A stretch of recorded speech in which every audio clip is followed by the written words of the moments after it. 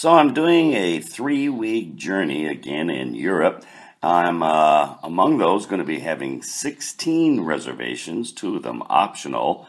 In the southern part of Europe, non-regional trains always take a reservation. We have here a French ticket, which was a rebooking of an electronic PDF file. They did that for free. That's for international French service. Here is an Austrian reservation, cheaper than the German ones, and that's for not only for Austria, but travel through the Czech Republic, now called Czechia, as well as Germany. It's also required if you're going to take trains from Munich to Italy. Here we have an international French ticket. There's the reservation made on a Renfe site for Spain. Had to do that. Ironically, the Rail Europe site did not allow this particular train, so I actually had to pay full fare. Here's an Italian reservation. Those are for trains in Italy. Far better, cheaper, no supplement than using the Rail Europe site. Here are some hard paper tickets I've done on Rail Europe. Typically, they run about $1 extra, and there is an $18 service fee, which is waived if you make a very large purchase, such as your rail pass, which of course I did this time, getting the 25% bonus. New this year, you can now, for the first time ever, have a senior rail pass over 25 in second class. As people like to point out, second and first class arrive at the same time.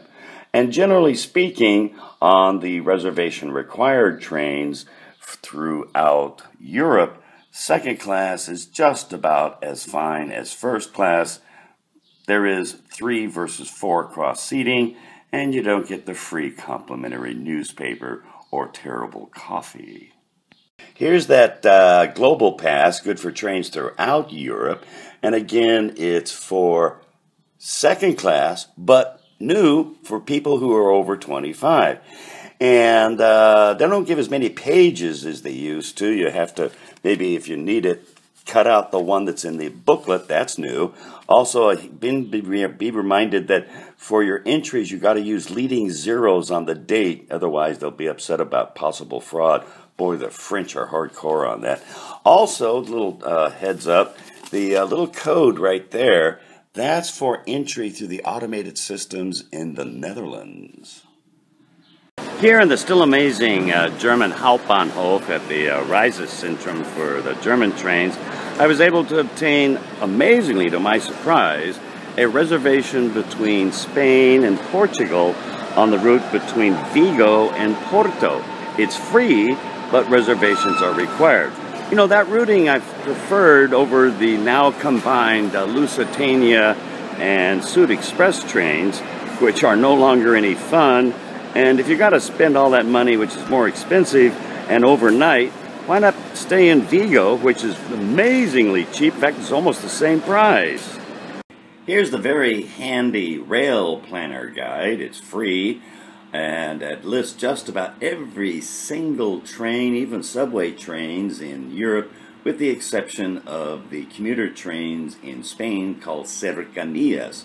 For those, you'll need to go to the renfe.es site. Nice thing about it, it works offline.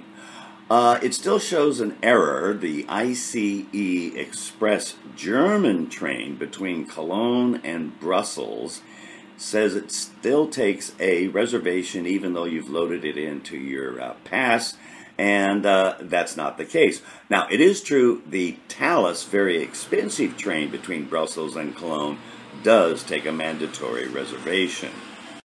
In Germany, the high-speed ICE trains have free Wi-Fi, or as the Germans like to call it, WLAN, and of course the French Wi-Fi. The inner-city trains don't. Contrary-wise, in Portugal, the inner-city trains have free Wi-Fi, and contrary to notifications that it's supposed to come in other countries, I have yet to find a case where that's so. Well, I'm here in Cologne, Germany.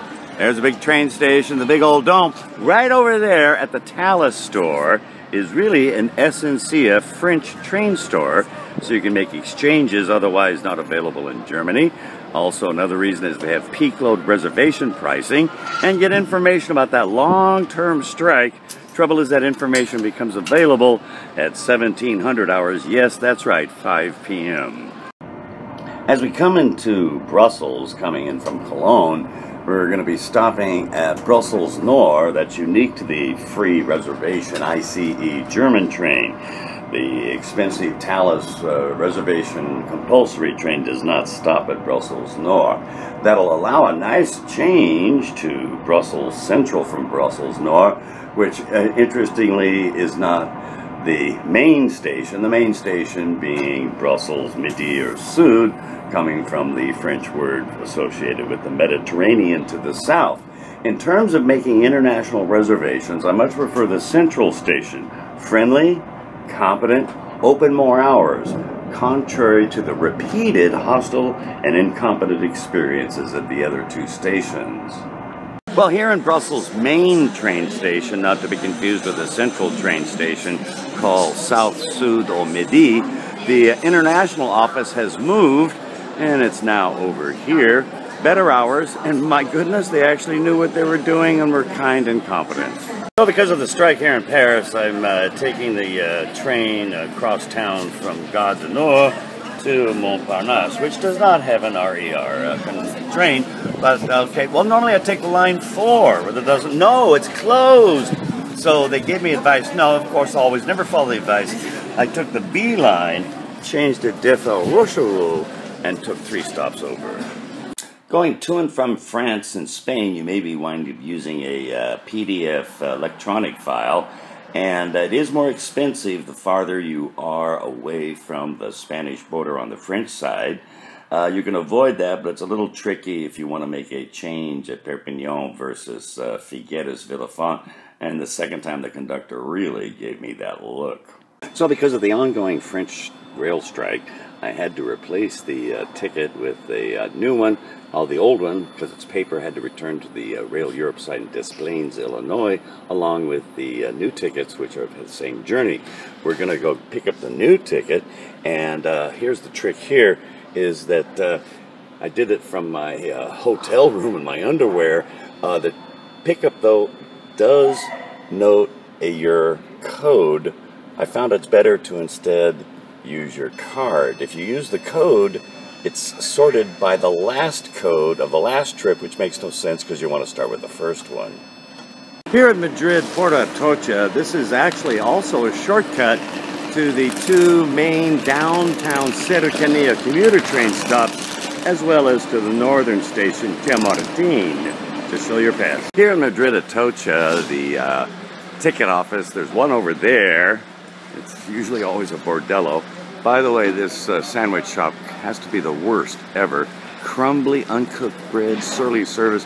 There's another ticket office on the high-speed side, usually a lot better. And going from Madrid, Atocha for high-speed trains, or Madrid, Chamartín for most of the trains going to the north, a trick, if you want to save some steps and some time, is take the Cercanía, that's a commuter train, farthest opposite from the direction of travel. As is generally almost always the case, to get better food at half the price, you go across from the train station. Here we are at Atocha. This was really good. Here at the northern Madrid Chamartín station, unlike, say, Atocha, they have a wonderful choice for sandwiches, Pans & Company, found throughout a lot of Spain. It's across the street from Barcelona Saints, even in the town of Sitges. Yum, yum. I'll call Celtic service, Celtic if you like, from Vigo to Porto. Well, it's actually a Portuguese urban train, and ironically the booking has to be done through Spanish sites. And we'll be arriving before we leave because remember, Portugal is on British time. Well, I found out this time he didn't want me or allow me to buy the reservation in the train. Said, gotta do it at Porto Campagna, which is fine. I'll take the Alpha, it's faster. As we are here in Lisbon Oriente, the penultimate station in Lisbon, and the rail planner guide suggests, and indeed I used to change toward Alcantara for maybe Ermesinde or Campolida, and maybe even Benfica to go to Rocio, the center of town. Trouble is, they no longer recognize the pass, and likewise the case if you go to Sintra. Now with a relatively new metro at the final stop at Santa Bologna, far better, just take the metro, and you know, it's closer, faster, direct, and instead of the old. So on booking a ticket for going from Vigo to Barcelona via Madrid using the Eurail reservation system, I wound up having a Saturday which had other availabilities which were fine, but not on the particular Saturday in question. It required me to make a full purchase on Renfe, pass not valid. Of course, there's peak load pricing. I did get the one of almost a half the fare. Also, I did return the ticket, which they gave me substantially most of the money back for the refund of the booking. When in Barcelona, of course, you want to see the Gaudi stuff, and you want to go to Paseo de Gracia.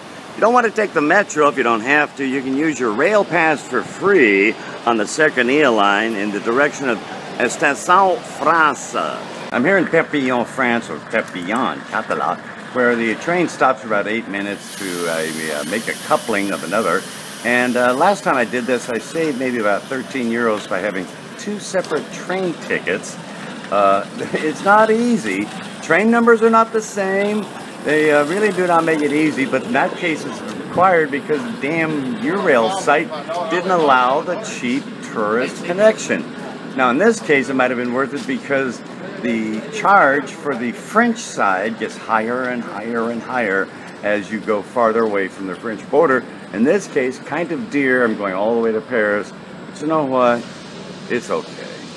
Making connections between the 6 major train stations in Paris, and noted before that the Montparnasse station has no commuter train connection with the RER.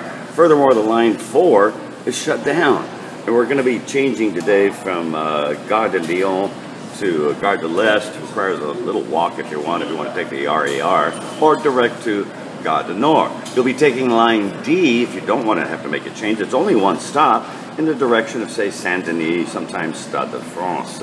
In the case of Gare de l'Est, it's a 1 block down, 2 blocks over. By the way, the reverse route, it's a stairway, so take the little bit longer way around. Today we required a change at Châtelet-les-Halles, Châtelet-les-Halles, and we're going to be going to Gare du Nord. That's on the B, and it's direction Aéroport Charles de Gaulle or Mitry.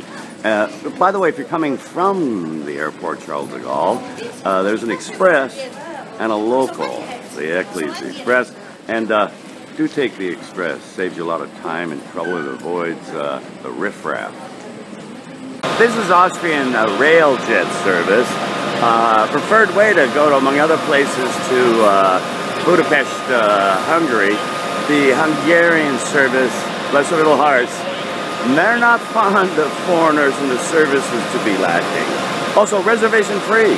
And this is a classic Austrian service. In going from Munich to various cities in Italy, it requires a reservation on the Italian side, as all major trains do in Italy. To make the reservation, use the Austrian oebb.at site. It's available and cheaper. On the Austrian railjet service, you do have free Wi-Fi, and of course in German fashion you call it WLAN. The only other services still available are in Portugal on their intercity trains, and contrary to promotions, it still has yet to really occur on the TGV service and on the service between Barcelona and Madrid.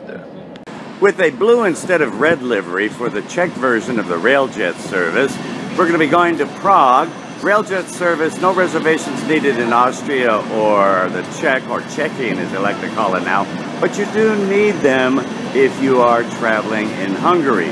There is fast train service in Czech Republic as well as Slovakia. Those are called super cities. Those do need reservations. Euro cities do not. While nominally not required for the Czech railjet service, I did make a reservation using the Austrian oebb.at site, cheaper than the German one, and I found it was a good idea. Likewise, on the journey between Prague and Berlin and Hamburg, which is a Euro city, nominally reservations not required, I did make them because there's 3 long halts, and people do like to get out. That includes me, and you know why. Pardon me, you got a lighter? As is often the case in Slavic countries, the platform numbers are not 2, but 1 to a platform. They're called perron. Interestingly, the train and car numbers on this train to Hamburg are not in numeric order. In Southern Europe, train reservations are always obligatory, thus you don't need to have them marked. In countries such as specifically Germany, you'll find you'll have them marked, in this case peculiarly both in paper and electronically. You'll notice a double sequence in the case of where one seat is replaced by another. That's because some people travel without reservations. Here in Hannover, just like Hamm-Westfalen and also maybe like Strasbourg, you'll have small delays for door openings for the train sections to be joined or uncoupled. And make sure that when you're in Munich, you stop by the Eurate office. It's always the place to get the information uniquely in Europe. Do be reminded that the departing train boards are generally in yellow throughout Europe, and the arriving trains are in white. More than once I've seen people looking up the wrong one on the wrong board. In Italy, the coach numbers are usually indicated on the platforms with signs like this. In Germany, they have a Anzeiger that is located along the platforms. Other countries generally don't. Very highly recommended is this train connecting Domodossola and Locarno. It's a tourist train, but your pass is valid, but gives some of the most beautiful views of the lakes. As we look at one of the German Anzeigers for locating your train location, I'm reminded there are electronic ones for TGVs for the coach numbers in France.